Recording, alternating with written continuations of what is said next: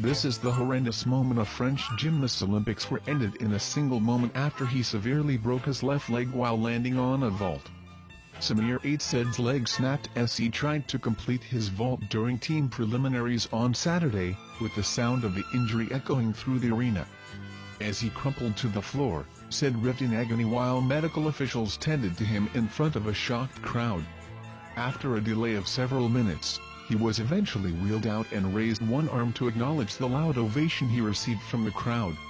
Several viewers watching on television took to social media to express their shock after the incident was broadcast live, with many detailing the loudness of the crack. The injury said will leave the Olympics prematurely, having also been expected to compete in the men's parallel bars, the individual all-round, the team all-round, floor exercise, rings and the pommel horse. The 26-year-old, who competed at 2015's World Championships in Glasgow, won gold on the rings at 2013's European Championships and then silver in the same discipline in 2015. The injury came minutes after Germany's Andreas Töbe hurt his knee during floor exercise.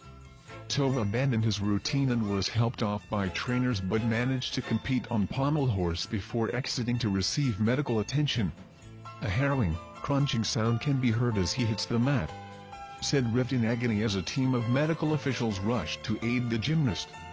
The French athlete was carried off on a stretcher, any plans of placing taken with him. Said's nightmare injury came just minutes after Germany's Andreas Töbe crocked his knee during floor exercise.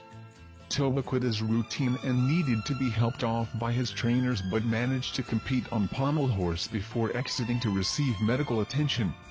At London 2012, USA 4x400-meter relay runner Manuel Mitchell broke his left fibula, but did not discover this until after running 200 meters.